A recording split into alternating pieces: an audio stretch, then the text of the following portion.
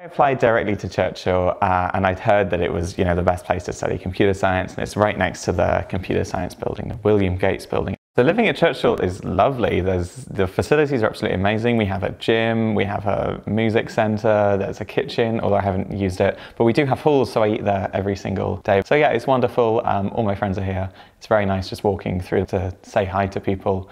It's really nice. So studying computer science at Churchill is a little bit different, just because we have one of the bigger director of studies here, and he's just amazing. He does so many supervisions. I think I've had maybe more than 30 supervisions with him, and he's very testing, but very, very smart, and it's just wonderful to be able to see him all the time. Computer science is difficult. It's very challenging. There is a lot of content in there, and sometimes it's content you think, why are we doing this? We have economics, we do law, and we do ethics, we do all sorts of language stuff as well, but I think overall I just love that there's just so much involved, and I feel like I've learned enough that I'm very comfortable going into whatever I want to do now.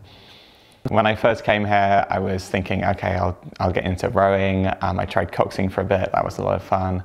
And then I did student politics, so the JCR is our student body. So I was Green Officer on that. I'm currently doing the May Ball Committee as well. I've also been getting into loads of hobbies as well. Obviously we have our gym, and I've been trying to run, I've been doing roller skating, I've been playing piano, I've been going to music shows. I've really been trying to enjoy everything that Churchill has to offer. My advice for people who are trying to come to Cambridge is really get interested in your subject in particular.